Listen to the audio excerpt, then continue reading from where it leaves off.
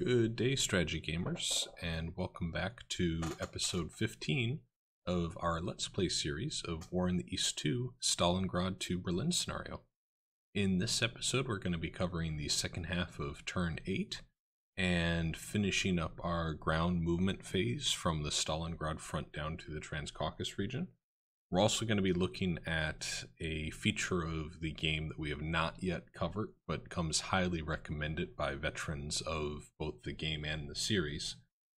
And then we will also end our turn and see how the German executes their air and ground combat phases.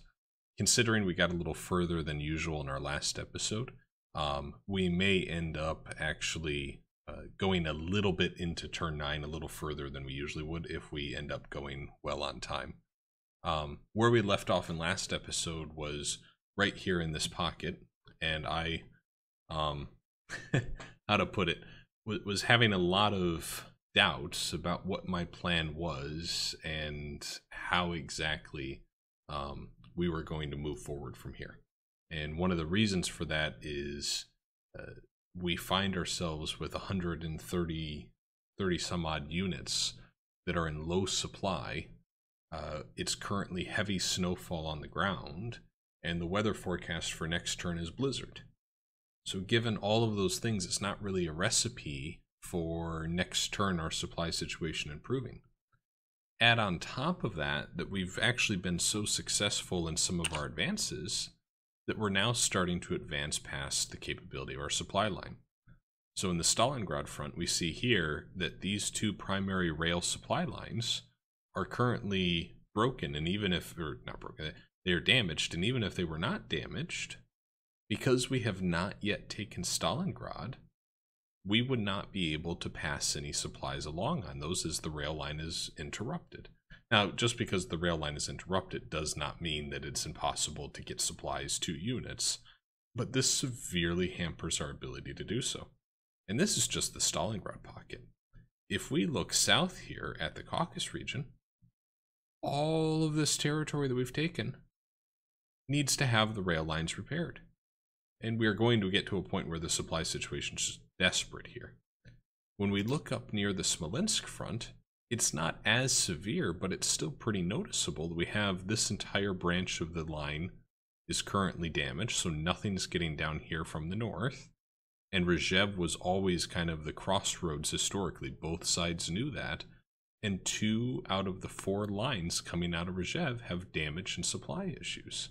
So that has put extreme pressure on our Smolensk front as well. So I ended last episode sitting here in this particular pocket, and I was really starting to have doubts of how aggressive should we be in these turns. Because looking at the situation, it does seem like we're on the verge or the precipice of overextending ourselves. And when we look at these units here, I mean, they're pretty gosh darn well surrounded. And we have a strong force here, but we really don't have enough to come up and reinforce them that strongly.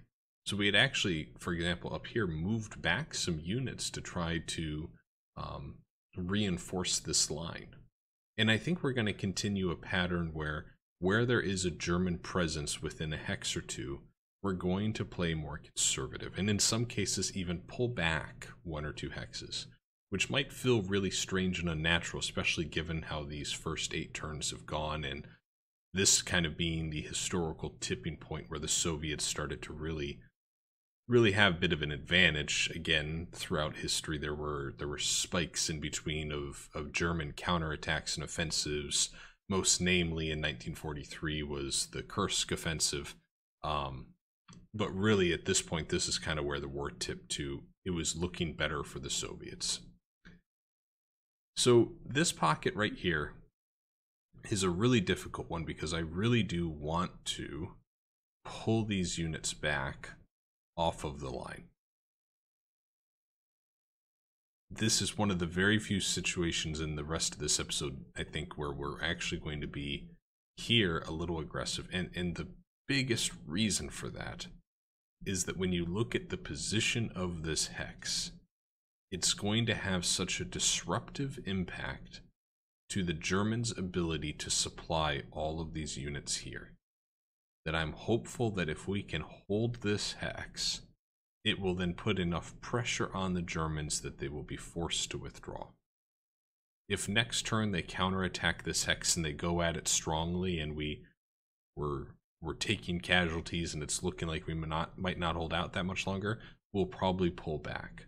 But for now, I think we're going to hold this hex as is. And what we're going to do is we're going to take up this 6 guard and we're just going to move it up 1. So then we have these 2 stacks of 3 here that are kind of defending these 2 hexes. And then we're going to take this 190th Rifle Division and move that over. And this is going to kind of be our line now. We'll have this little gap here. I don't expect that they're going to try to push through because I don't know what they would necessarily accomplish. As long as we can hold these 3 hexes, I think we're going to be okay in our position in this pocket of the front. Moving on further to the east on the Stalingrad front, we see here that they started to pull in a couple of motorized and panzer divisions. And there's also some more down here that we don't even have necessarily reconnaissance on. So in these pockets, this specifically, which is the 3rd Guards Army, we're actually just going to hold right where we are. We're not going to move any further there. I do see that we have this unit, which is part of the 3rd Guards Army. And what we're going to do with that is just bring it over to the HQ. So then it is closer to its actual army unit. Right here, these 2 units, we're going to leave them for now. And I've thought a lot about this. My method for this pocket of the front on Stalingrad is we are going to advance until we encounter any notable contact with enemy forces. But specifically, we are going to advance along these 2 lines of supply. In the middle pocket here, on this flank, we're not necessarily going to be pushing ourselves forward. So we just want to see along this rail line what's out there. That's kind of the goal. So I think we're going to take this cavalry unit, and its fuel supply is low, but its ammunition and its other supplies aren't bad. It is a little high on fatigue. So actually maybe we're going to take this rifle division. And we're just going to slowly advance 1 hex at a time up this front line. Okay. So we ran into absolutely no resistance there. So now I'm going to take this cavalry unit and we're going to move this up here. And that did deplete our fuel supplies by 2%, which isn't too bad. And we're just going to take these units and we're just going to advance up this rail line in kind of a column fashion. Okay. And we'll bring up the tank corps. I'm trying to be very mindful of looking at all the stats of these particular units, right, to see what their status is. I think this one we will bring all the way up to this city that the cavalry unit is in. And then that's kind of where they'll hold. And then here we're just going to bring these units up a little bit, not much. So we'll move you there, move you here. And then here we have this 21st Army. We're just going to take these and move them up a little bit. But we're not going to go as far as we did here on this rail line. Just kind of adding a little bit of depth to our lines is what we're doing.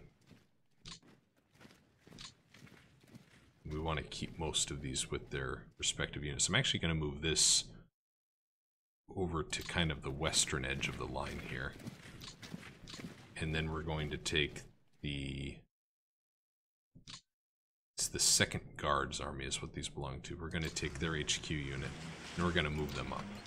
And then we're going to take the 21st Army and we're going to move up their HQ unit. And up here we have 2 pieces of the 21st Army that we're going to advance to here, I think. Okay. So the objective of the 21st Army is just kind of in this column fashion to have advanced a little bit up this line of supply the Germans previously occupied here. These units, especially for right now, actually, this is the 57th Army and the Stalingrad. Oh, excuse me, the 57th Army and the 169. No, geez, forgive me. We actually have a bit of a mixture. So the 57th Army are these units here, and they're just going to hold exactly where they are for now. Over here, we're going to take this 3rd Guards, and they seem like they're in a decent supply situation. We're going to move up to this city. That went okay. And we're going to go just a little further. Do we dare go one more? I think we will. And we captured that depot. So hopefully that will interrupt them a little bit. What we'll probably end up doing is, as we move the 65th Army up, I think we will probably change this HQ unit over to the 65th Army. I think. Let's keep moving all of these units up.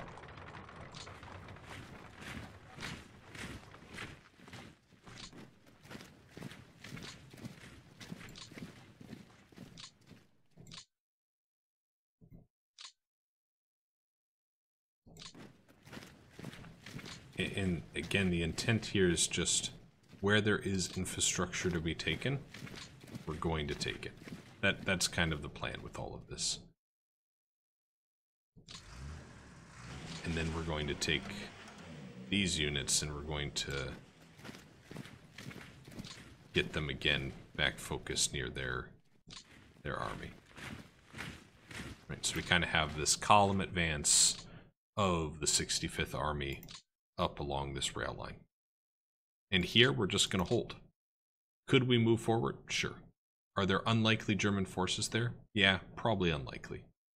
Reason we're not, I don't want to expend morale and supplies, not morale, excuse me, fatigue and supplies unnecessarily to take territory that is just going to be further away from our own supply and not on any infrastructure and of no tactical importance at all to us. So they are just going to sit here holding this line right here. What we are going to do with the 51st Army is they are going to not necessarily advance into this pocket, but I'm just going to condense them down a little where they're a little closer to this rail line in a bit of a pocket formation. So that way it's just a little easier for them to stay together, for the supplies to get to a couple of hexes. Just hopefully overall makes things a little easier.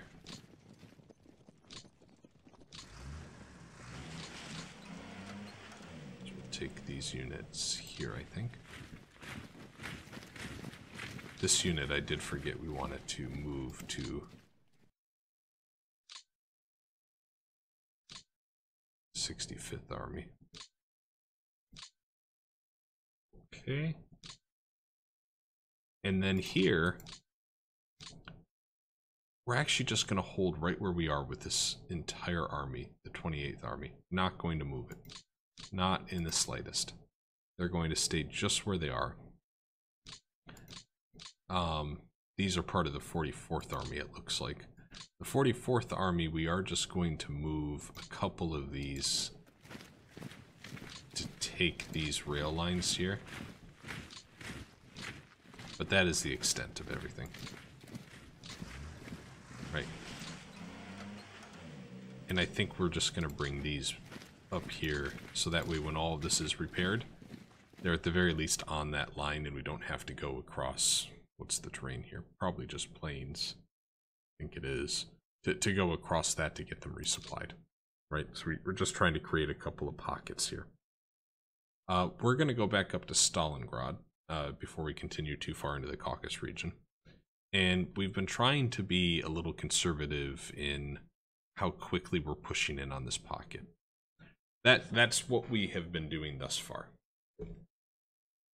I still have not made up my mind about this. This is going to be a bit of an in-the-moment decision. But my thought here is maybe we are at the point where it is worth pressing an offensive here on this Stalingrad pocket for the sake of our supply lines. Because I wonder if the cost of being more aggressive in our attacks here, whether or not it's actually more costly than what's happening by having these units turn after turn in a worse supply situation every turn. I think we might be getting to the point where we just need to start trying to clear this a little. When we remove those chips there, you really can see that this is the hub of these 4 lines of supply.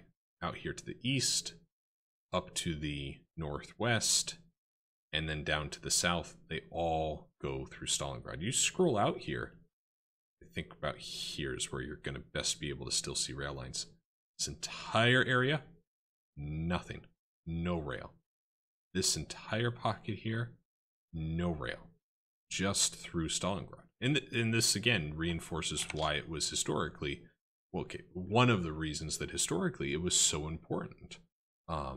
There was also a bit of a feud thing going on between 2 dictators, right? But that aside, it also had geographic importance. So let's take a look here to see if there's anything we can do to try to further compress and press down on the pocket. So if we were to take all these units, what are our odds here? 16-2. I like that, don't you? I like that. What about, though, we take these units and try to cut off this unit here? I like that even more, right? Because then it allows us to encircle the 2 divisions there to the west. So let's do that. So they held, but their fort was reduced to 0. So that's helpful to us. I think we're going to attack again. Ooh, we don't even have 1-to-1 then. Maybe we won't. What about here? 10-2, let's do it. All right. So we pushed them back and we captured the depot that was there. Now, unfortunately, it looks like the depot was empty. But other than that, still good news, we captured the depot. Going to move up a couple of units here.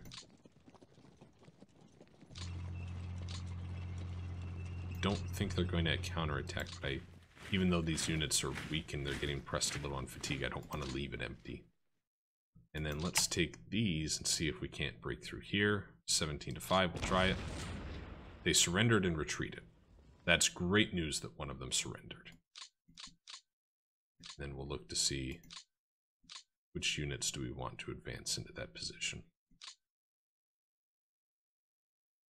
Okay, so this entire stack has fatigue levels at 75, 80, and 84. Holy crap, those guys need a rest. This stack, they're all at 65. Wow. This stack is 79, 92, and 86. That is tough. That is just a tough situation. Okay. Let's keep looking to see where else we can try to push. What about here with all these units? It's 40-20. Don't know about that. What about these in this little corner? 40-20 again. And if we go here, 22-18. Go here, 21-27. So where might it be more important to attack? Thinking here. And this is a tough one for me because I know we're crossing a river and I know their fortification level is at 4. But it just feels like we're kind of getting to the point that we have to do something. What if are either of those armies, or not armies, but units in a better position in terms of strength? They have lower fatigue, but their combat values are pretty much the same. So I think we will take all of these and we're going to press here. They held us. Okay. they held. But we did reduce their fortification level down to a 3. So that's not nothing. Now, if we take off this unit off the front line, and if we now bring in this unit, and if we take this unit off the front line, and again, swap it out here, right, for a more reinforced unit, what does it look like now? Let's try it. They held, but now the fort level's at 2. So next turn, maybe we can actually break through here. Maybe. We have one down here, I'm trying to remember. I think we did 40 to 21, fort level 3. What if we move up the 36 guard? And what if we attack here? 5.8 to 4. Don't know that that's necessarily going to work. This still might be our best bet, 40 to 21. Let's do it. Nope, they held. Lost 6,000 men to their 500. Okay. And what if we take off the line these 2 units,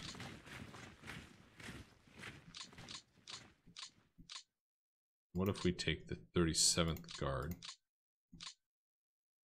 move that down, and we take this 284th Rifle Division? What if we try it again now? 21, let's do it. Let's do it. We are held again. Fortification level now down to 1. Okay. So we have started to soften them up a little, I feel. But they did a pretty good job of holding their line. I wonder if we can't take another shot here at these units. So if we were to... Can you make it down there? Let's take you off the line. And then let's just say, if you come here, and we're going to take you off the line too. We'll move you down. Let's try it. We're held again, my goodness. I'm trying really hard to break through as much as possible, because the other thing that we now run into is they've now collapsed so far that if any of these hexes lose a battle, they cannot retreat themselves into another hex here, because all the hexes have the chip limit of 3 units. And I think that means that they then surrender. I think they surrender when that happens. Which then means it's just that many less men to have to fight. Okay. So we did collapse them by the 2 hexes. So I think that is within itself an accomplishment, but we really need to continue pressing here. The other thing I'm encouraged by is when we look at the fortification levels. This is 0, 1, 1, 1, 2. I think that's really going to help us next turn, because we're not going to be dealing with 4s, 3s, all of that nonsense, right? I think that is really going to help us next turn.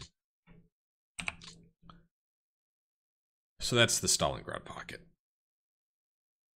Boy, just absolutely crazy how much it's taking to knock these guys out, and I keep thinking about these instruction units and how much work they're going to have to do to repair these rail lines. But it's going to be so worth it, and is needed.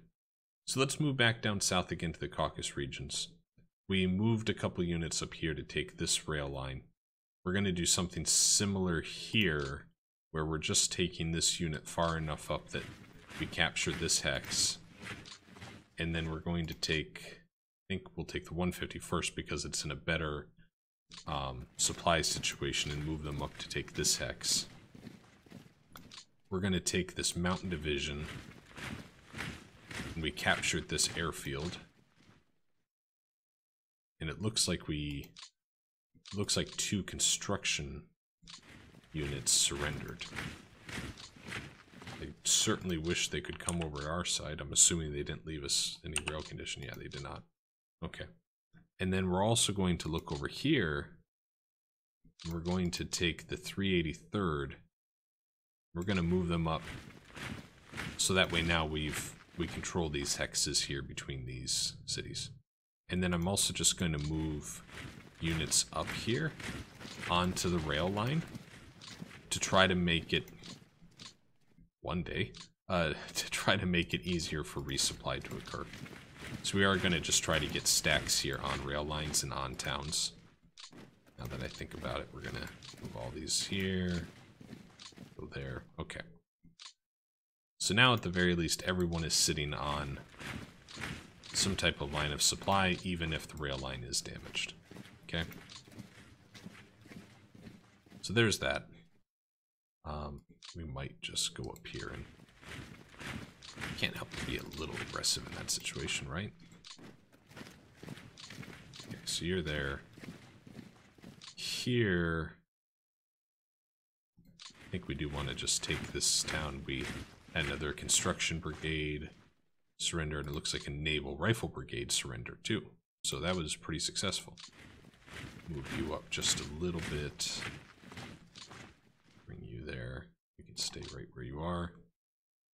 Over here, we had this whole Crimea front. We have not forgotten about that. And we're going to take a look here to see if it makes sense to try again. Because they have combat value of 1. Fortification level for them now is at 2. I think we have to just to try to keep the pressure on them. 2-to-1 odds. They held. My goodness. That is so difficult.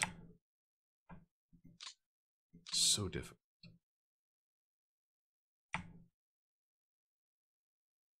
Okay, we're gonna have to withdraw that one there. Okay.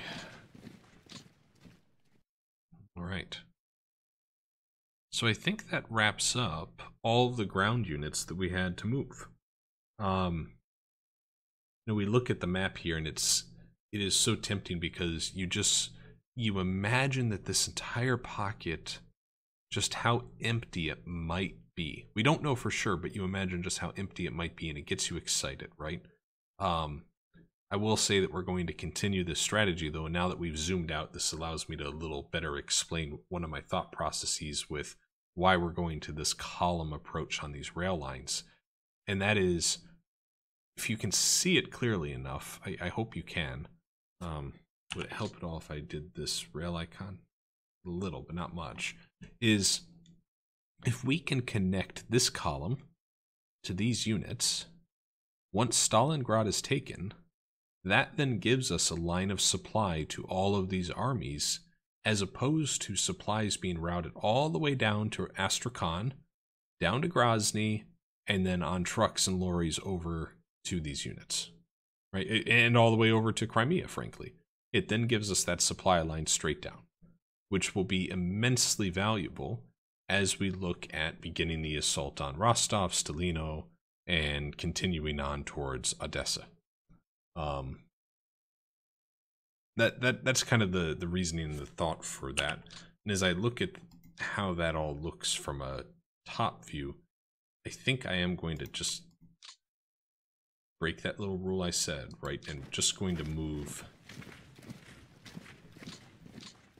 that unit just a few more hexes. We'll just do a couple more.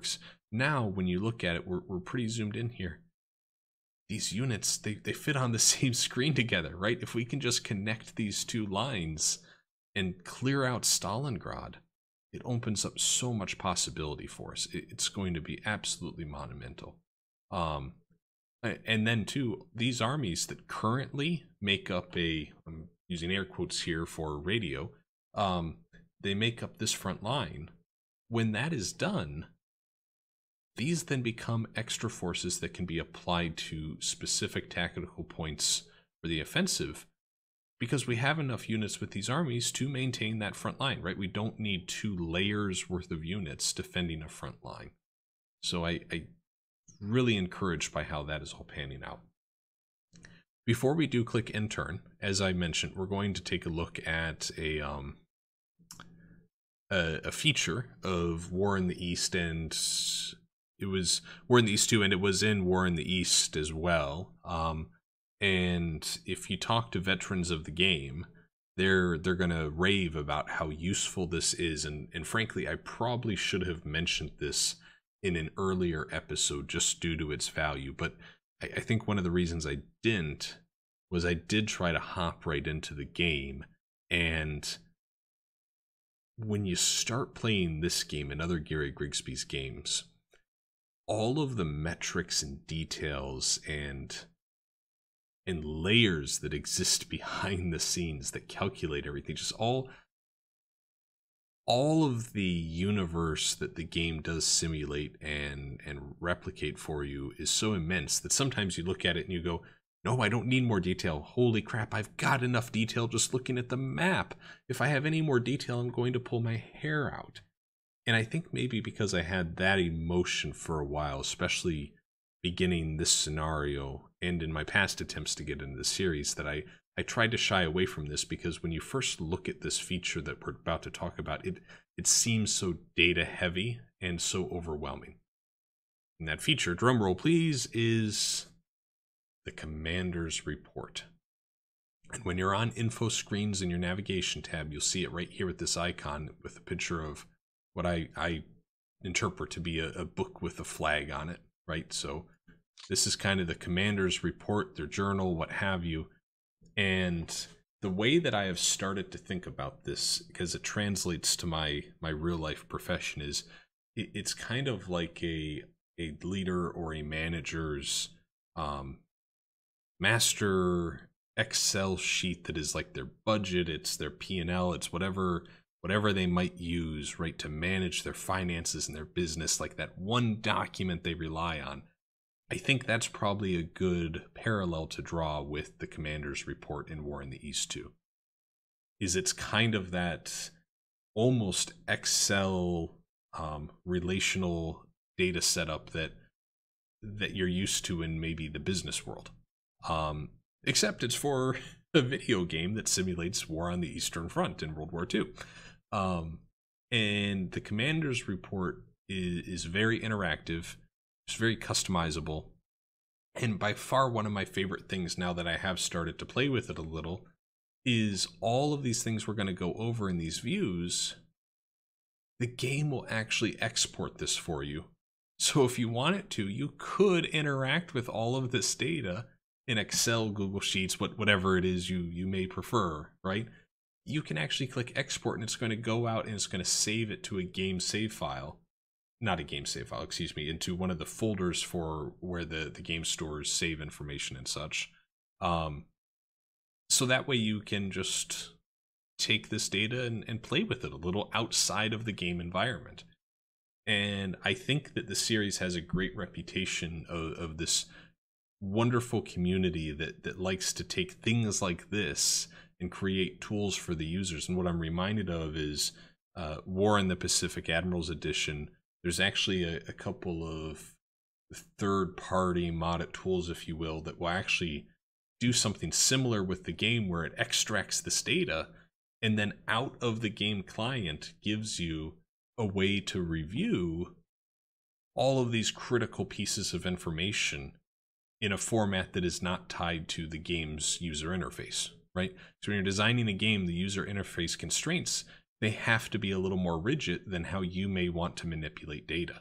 There's no drag and drop functionality usually in the video game realm. So let's actually get into the Commander's Report and what it has. And we're going to spend a lot of time just looking on the Unit tab today. We will come back to this and look a little bit more at the other tabs in future episodes. But right off the bat, you're presented with this, and it says, hey, you've got 566 units. That number alone can just sound a little overwhelming, right? Think about that. You're playing a video game where the scenario is 130 turns. It takes a couple hours for each turn. And by the way, you're managing 566 units. not only are you managing just where they are on the map, you're managing their fatigues, their TOE, their armaments, their upgrades, all of these factors. It's quite immense. You get a very high level overview, right, of, you know what, you're looking at 4.6 million men. And actually, forgive me, I had something filtered here. So this really emphasizes my point. My goodness, I had forgotten that I had formation type filtered to infantry to make this a little more bearable the first time we looked at it. If you actually select all of the formations, right now we're showing 2,314 units. I just spent 30 seconds raving about how large of a number it is to manage 566 units, when really I didn't even realize that's 1/4 of how many there actually are. 2,314 units. Now, is it fair that, yes, some of these are air bases, installations, etc.? Sure. But if we were doing manual air management of the air campaign, and if we didn't have 6 straight weeks of Russian winter blizzards, right? This might be very meaningful to us. But anyways, you have on the top line how many units there are, total number of men that are representing here. So 7.5 million, 120,000 guns, 13,000 armored fighting vehicles, and 5,800 airframes. It doesn't even all display on this one view, which, by the way, you have to scroll pretty far to get to the bottom. You actually can cycle through page 1, page 2, page 3 to try to view everything. So now that I've impressed upon you the scale and the size of what's available to you, and again reinforcing the scale of the game, let's now talk about how the commander's report is so wonderful because it gives you the tools you need to be able to manage that scale. One of the very first things that I find most impressive is this little arrow icon, which, to be just a little critical of the game, it's not a big critique, but just a little critical, is if you're just opened up the commander's report and you're a day 1 player and you haven't read the manual, you would have no idea unless by just clicking around you decided to click this. But when you do, it actually allows you to configure which columns you're looking at. So if we're sitting here and we're going, you know what, it's really cool that it tells me how many battles this unit has won and lost. But frankly, I have enough things to look at. So maybe one day I'll come back to it, but right now I don't need to think about it. You also have these like withdraw turns and withdraw destinations, right? For if the unit is withdrawing, how long and where is it going to go? You probably don't need to think about that for 99% of the time that us in this episode 15 of this series, right, need to think about. I am quite certain there are veterans of the game that would say, no, that is critically important if you know what you're doing. We're going to keep that off for a minute. One of the columns that I would recommend that you add is this MP, which stands for movement points. And I want to give a shout out and credit here to Bamilis. I hope I'm pronouncing that semi-accurately, from the Matrix Games forums. There's actually a thread with tips and tricks to navigating the commander's report, and he called this out as one of his favorites. And we're going to come back to this movement points column once we're done looking through this configuration to kind of utilize this for the turn that we're actually currently in. Then you have things like supply priority. If we were managing the actual priority of each of our units for what their supply priority should be, this would be insanely useful to be able to see, okay, have I gone a little crazy and I'm in turn 50, and it turns out that every turn I kept turning units to priority 4,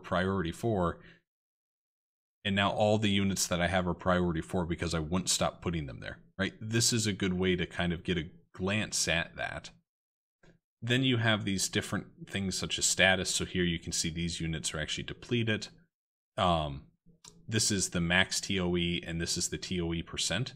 I probably don't need to care about the max TOE for most situations. What I do care about, as a bit of a novice to the game, is what is the TOE percent, right? So if you're considering that the division is supposed to have, I'm going to make this up, 50 T-34 tanks, but it only has 10 T-34 tanks. If that was all you were looking at, its TOE percent would be 20%. You're sitting there going, it's at 1/5 its strength. That's really not a good situation. Combat prep is just listed as prep, so that's the cross swords icon that we look at all the time in game to see, you know, what, how ready for battle is this unit, which then influences their combat value. Then we have their actual combat value. So here you can see we have a lot of ones, which, you know, just right off the bat makes me a little nervous, especially considering all the conservative tones we just layered into these episodes about supply concerns. Then we have fatigue, experience, morale,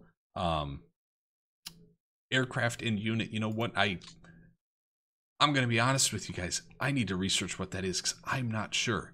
I'm assuming, I'm just going to take a guess here. I'm assuming that it's reflective when you're looking at an airbase, how many aircraft are in that airbase.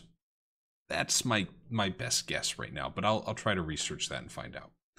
Armored fighting vehicles, guns, men. Yeah, that makes sense, right? Let's see how many of each of those there are.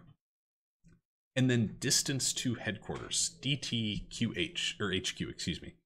Again, this is a recommendation by Bemilis. We're going to go through kind of his process he suggests in just a moment here. So we're going to leave this column on because I find this, through his suggestion, to be very useful.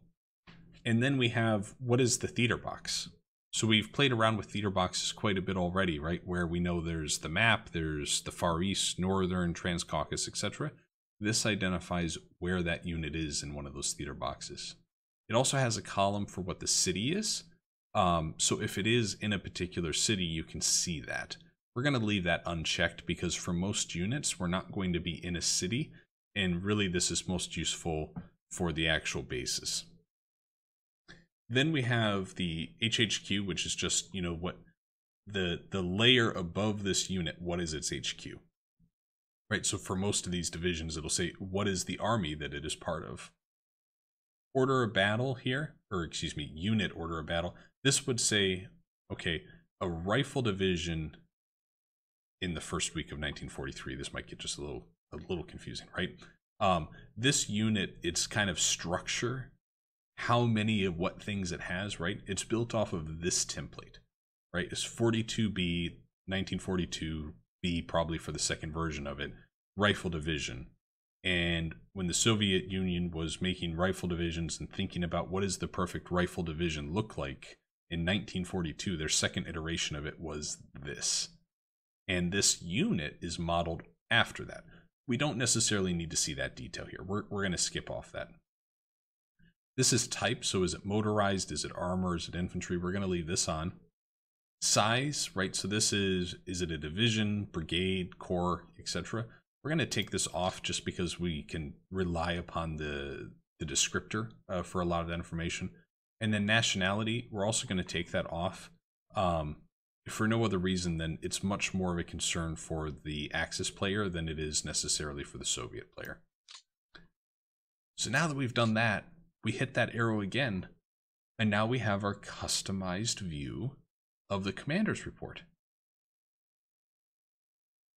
I really wish I would have stepped into this sooner, because I think this is perhaps one of the hidden gems of this series that most new players coming into it probably won't look at unless, as I kind of have been through my learnings of the game, been steered in that direction by veterans of the community and helpful guides, right?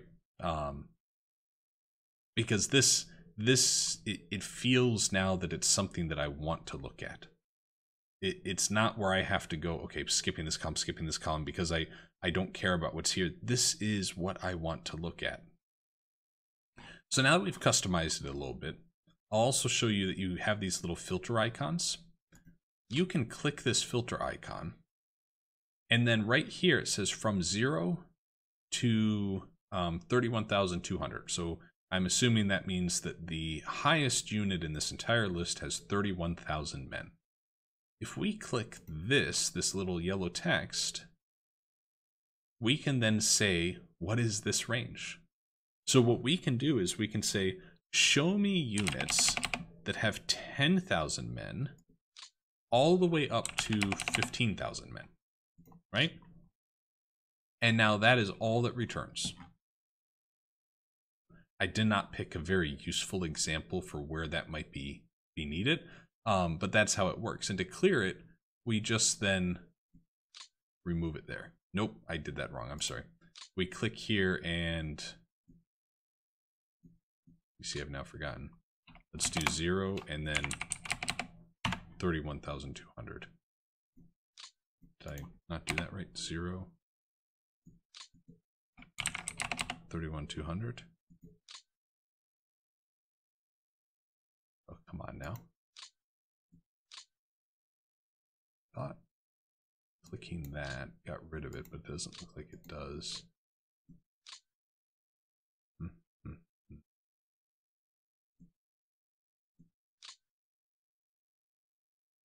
What if we did, let's try this.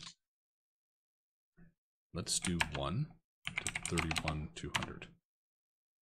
Okay. I have a little bit of research to do of how to remove that. Oh, geez, I'm sorry guys. Right here in the bottom, clear all filters. So click that, filter's gone. So now we see all units here. By clicking on the actual header, it sorts it, right? So that way you can get it in a particular order. Largest, smallest, smallest, largest, and then just the original sort. All right. So we've gone over a lot of how to interact on the top. On the bottom here, these are just kind of common things that you may want to search by. So for example, what I had this on earlier was for formation type, I wanted to look just at infantry units. I'm actually going to expand this for the scenario that we're going to go through. And again, this was recommended by Bamilis in the Matrix forums in the war room under the thread title is Getting the Most of the Commander's Report. I will link it in the YouTube channel so it's easy for everyone to find. And we're just going to go through and we're going to select units here. Kind of makes sense for us. It's like forts and all of that we really don't want to look at. We're gonna look at two things. The first thing we're going to do is we're going to look at movement points and we're going to sort this from largest to smallest. And I think this is absolutely brilliant in its simplicity. And what this is saying then is that this unit here, the 5th Guards Mechanized Corps, has 41 movement points. And if you're going through and if you're managing 1,405 units is apparently how many armored, mechanized, motorized infantry, artillery, cavalry, etc. units we have. If you're going through 1,400 units every turn you play of this game, you might want to say, hey, did I miss moving someone? This is a really good way to go about it.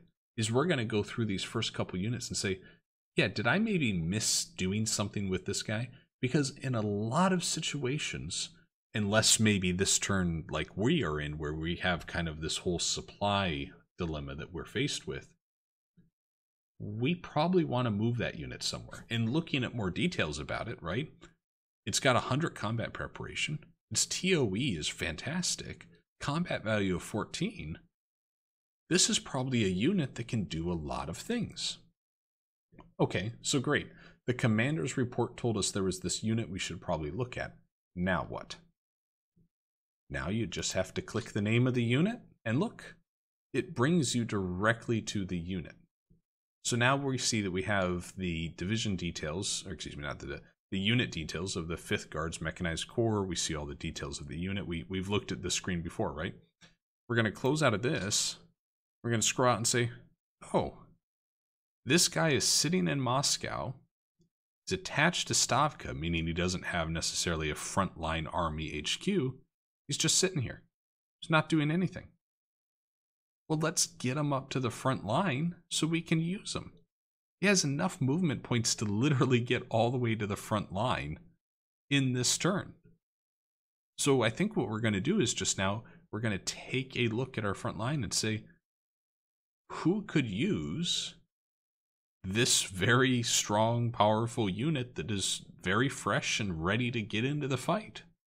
And looking at the situation here, I think where we're probably going to put them is right here in this pocket, because in my mind, we talked about this in the previous episode, it's in this area right here where I think we have an opportunity to push west and to start putting pressure on these units to either say, okay, we need to withdraw so we're not cut off, or to actually maybe have a chance at encircling some of them.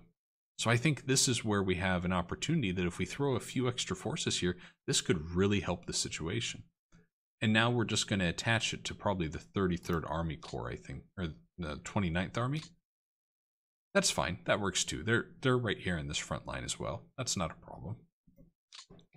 So that is a perfect example of how useful the commander's report is. We're going to go back to it and just see what other examples are there that we can do of the same thing. And here we see the 25th Tank Corps, 41 movement points again. This one is attached to the 6th Army, and it does look like it's probably been in some battle. Its CV is lower, its prep's a little lower. But let's just see if maybe this was a unit that we forgot to move. And this one is actually in this pocket here, so that makes sense, right? We're leaving these here in this defensive position. Go back to the report, and let's take a look at this 3rd Mechanized. Same thing, right? We're just kind of holding the line with that one. We're just going to do a few more to see what else might exist. 4th Guards. Yeah, again, right? We have them on the front line holding there. That's fine. 4th Guard tanks. Yeah, we had gone through and done these. And here you see that their fatigue's actually pretty high. They have low combat prep, so it makes sense that we were holding off on that. I think we'll do just one more here. Let's look at the 10th Tank Corps. The 10th Tank Corps is actually right where we move these units. But again, if you look at it, higher fatigue, almost no combat prep, right? So we're going to leave that just as it is. So that's one way you can use the commander's report. And if you do this at the end of every turn, it's probably going to be pretty useful. Now, I think I'm probably going to start to get into the habit of doing so. But since this is kind of, I would almost view it as maybe clerical end of turn type of stuff, I'll probably end up doing it off camera. Because if every single feature we end up reviewing, if I do all of them in every turn, we're going to end up needing 3 or 4 hours for every episode probably, as I walk through, explain everything, and go through all this detail. That's not to say that as we add new features, I'm never going to show them in any of the episodes. We will come back to this. We'll talk more about it, right? In future episodes, we'll go over some of these other tabs a little more. But I don't think every single turn I'm going to show you things that I do on this screen. I'm probably just going to use it as a check for myself to do a little bit behind the scenes. The second one that Bamilis recommends to do with the commander's report is to take your distance to headquarters and to see, you know what? Do you maybe have some units that are a little too far away from their HQ? And looking at this, it looks like we might. So right off the bat, we have the 19th Cannon Artillery Division, and it's part of the Stalingrad front, but it's 45 hexes away. Where the heck is this thing? Scroll out, and the Stalingrad front, is that down here?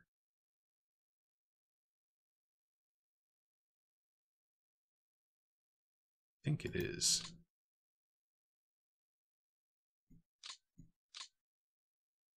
No, it's not. It is over here. How is that 41 hexes away then? I might be missing something. So this one we might skip over, and I'll have to research what's going on there. But all of that aside, yeah, I actually think I'm going to move up this artillery unit, though, to help with our kind of surrounding and pocket of Stalingrad, and then I'm going to change this HQ over to the 66th Army here. Back to the commander's report. These Moscow defense zones, I did take a peek at these already.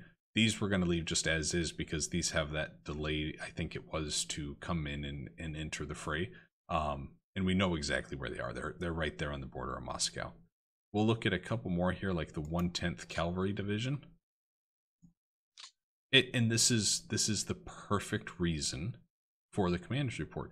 I had forgotten that we had moved this unit here because 3 or 4 turns ago we spotted a German army that looked like it was on the border. And the border, by the way, was like back here, back in the day, if you can remember that far ago.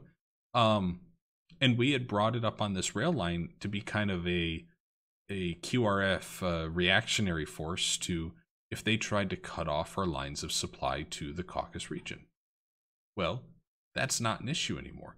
So we're going to take this unit and we're actually going to bring it back up to the front. And when we get it up here, we're going to assign it to one of these HQ units. And next turn, we'll try to remember to take a look at that one. Let's look at just one more here. This one is Stavka, and it's 34 away, and it's a rifle brigade.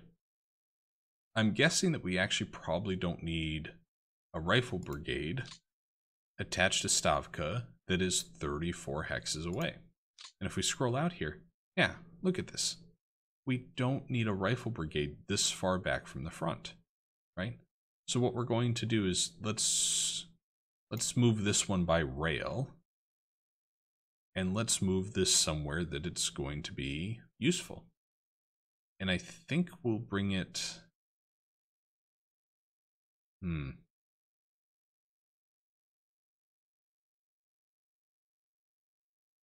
think we're going to bring it down here to this pocket to help with our eventual breakout here. I'm either going to bring it here or over here by Vornez. I think I'm going to do over here. So that unit is now on the move via rail. We're probably not going to have enough, I forget what this is called, I think it's strategic movement, something like that, to unload it off the train this turn, but that's okay. Still moving. The speed at which units move on the map, by the way, is an adjustable feature when you look at the preferences for game settings. And betting we can't. Yep, strategic movement points, that's what it is. We need 100, we only have 52. So next turn we'll have to unload that off the rail line. Not a problem. So that kind of sums up our quick review of the commander's report. And again, we'll keep coming back to this to keep adding new and fun things. Fun, right? Working with data in a video game. Fun things you can do with this to help your playthrough of your own scenarios. So with that, we're now going to, out of paranoia, click the Manage Depots again, because I can't remember if I did that in the last episode. And then we're going to end turn, and then we'll close out the episode. And yes, we're sure. This is going to go through and continue doing our air resupplies, just like it does every turn. I'm pretty happy with how things are progressing in this scenario. Again, I know a little bit about the history on the Eastern Front in preparation for getting into War in the East too. I've started to pick up a couple books. There's one particularly, it portrays the life or the view from the point of view of a German soldier, multiple German soldiers, different accounts by, I think it was James Lucas. And that's been pretty exciting to read through and get kind of the perspective, right, of how different units interacted. And that's where my insights came on the self-propelled guns a little earlier. But again, not having a complete understanding of the entire timeline of the Eastern Front, I really don't have a great historical gauge to go off of. Now, we haven't gone over this feature yet, but the game will actually show you for different, like let's just say Smolensk, for example, it will actually show you the date at which the Germans first captured Smolensk and then the historical date that the Soviets recaptured and got the city back. And you can use that as a player, as a guide to kind of see, am I ahead of the historical schedule or am I a little behind it? In a lot of ways, I'm trying to avoid getting too deep of an understanding because I like that we're kind of exploring the scenario and this challenge, right, of pushing back the German forces without knowing a lot of that history, where there's lessons of, different breakout methods and the importance of encirclements and different tactics that were used just broadly on the Eastern Front. of course, going to take a look at those and try to employ them where we can. But I really don't want to know, yeah, you know, by February, the Soviets had recaptured Smolensk of 1943, right? Don't really have an interest in finding that out, because I like the challenge of us going through and just saying, you know what? What's our approach to it? How are we progressing? And let's kind of come up with our own path to victory. And I feel like we're succeeding in that. Victory points, when we looked at it a couple turns ago on the metrics screen, it doesn't show that we have a overwhelming majority or win right now, but we're not losing either. But when I look at the map, I feel like we're in really good positions. The concern that I have from a strategic view is what I've reiterated throughout this episode and the previous, is just not understanding all of the mechanics of the game. I now worry a little bit in turn 9 of, are we overextending ourselves with supplies? And how can we kind of manage against that? Here we see that they're doing counterattacks by Leningrad again. As I was expecting, we're holding because we really quite reinforced there. And I think this is them saying, boy, we really don't want to have to withdraw, so let's maybe try to put a little pressure. And I'm looking forward to seeing what we can do there. Here we were actually retreated. This is by the Smolensk front. And we had another unit there. So this is 2 battle losses near the Smolensk front. 3 now. Again, I jinx myself when I say these things. But I think a lot of this is down to the supply situation that these units found themselves in. Those units that were retreating, a number of them looked like they were already in low supply. And it also looks like most of those attacks were with motorized and panzer units. So this is just kind of the stereotypical, right, German counterattack that the Soviets and other allies faced throughout World War II, of the quick responses and counterattacks to your moves on a front line, is what we just witnessed there near Smolensk. And it actually looks like they're pretty much done with their turn. They're just redrawing the defensive lines. It would seem that anything east and south of Smolensk they didn't want to touch, which I find a little interesting. And I do wonder if they're done with their reserve line and such. It actually looks like they opened some stuff up over here for us. If you see this here, right, there's a lot more gaps in the line than there were just last episode. Now the Germans are going through and doing their air resupply. If you remember, after this, it's going to go on to our Soviet forces logistics phase, and then we'll be at the end of the, well, we'll be at the beginning of turn 9 and the end of the episode. Doesn't look like there's too many losses for them as they run these missions, but it also looks like a lot of these supply reinforcements that they're running aren't necessarily crossing a front line of battle, right? They're not going into pockets. I mean, they're sitting there running air resupply to Orel, a city that is just 2 hexes from the front line. Now it's going through and doing the logistics for us. 50% done already. I also want to give a big shout out to the Matrix Forums community for this game.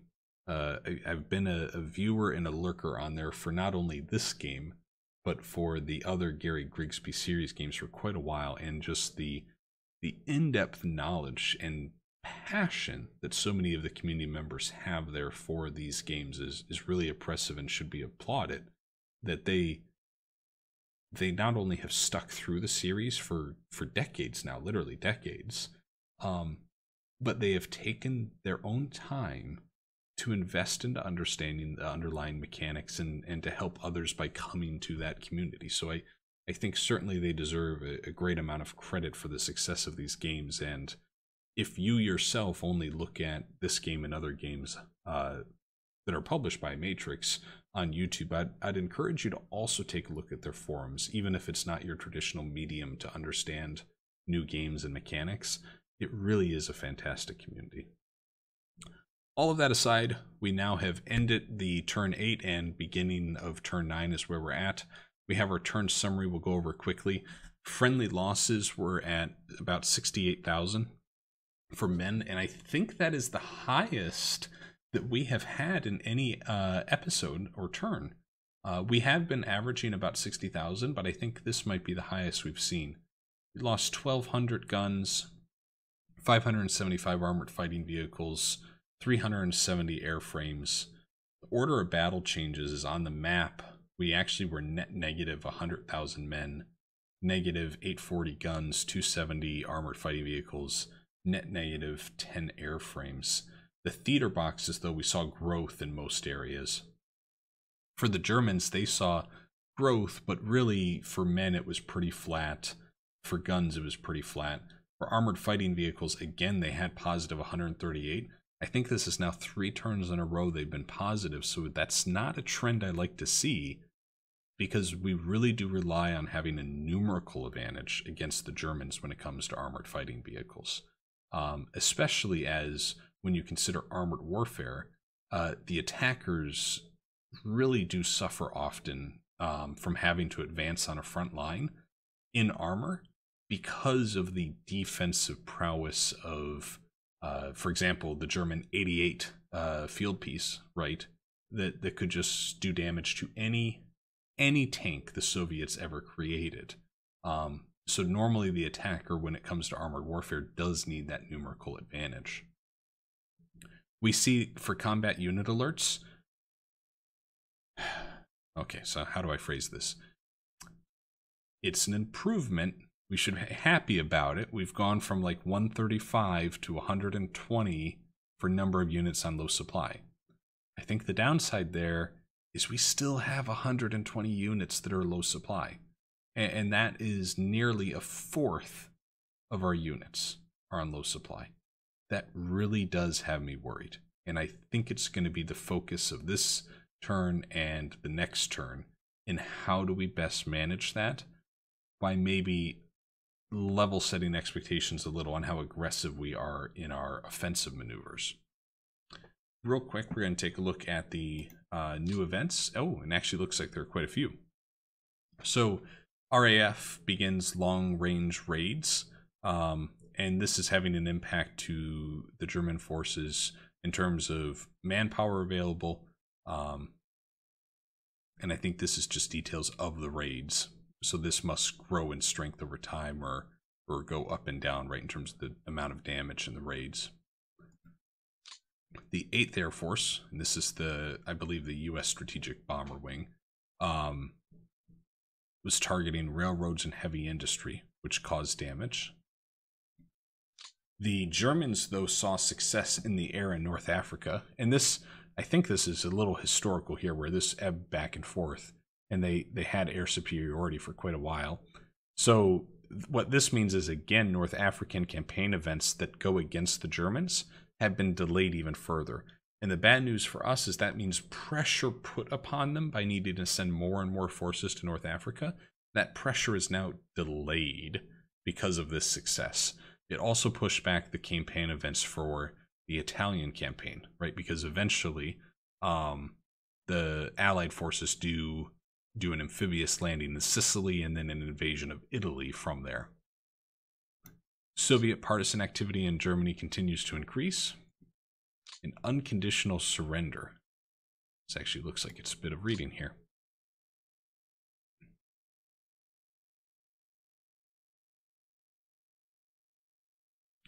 And I think what it is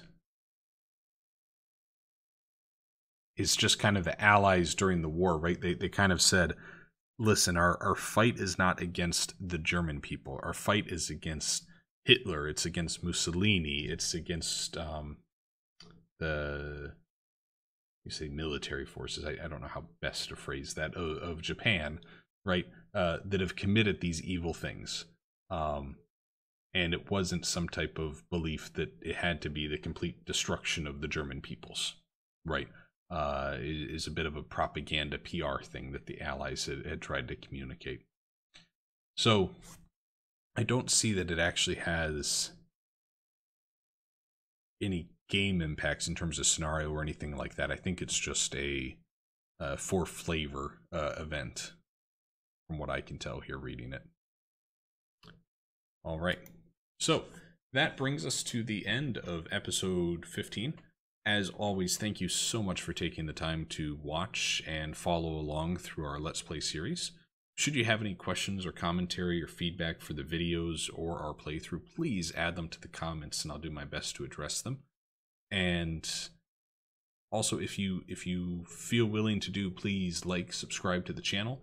Really helps get not only this series available to players who may want to get some help stepping into the game, but also gets the name of this game out there a little bit better in terms of search results, so that way more people can find War in the East 2 and its fantastic offerings to video gamers, specifically you, the strategy gamer. So with that, have yourselves a great day, and we'll see you next time. Bye now.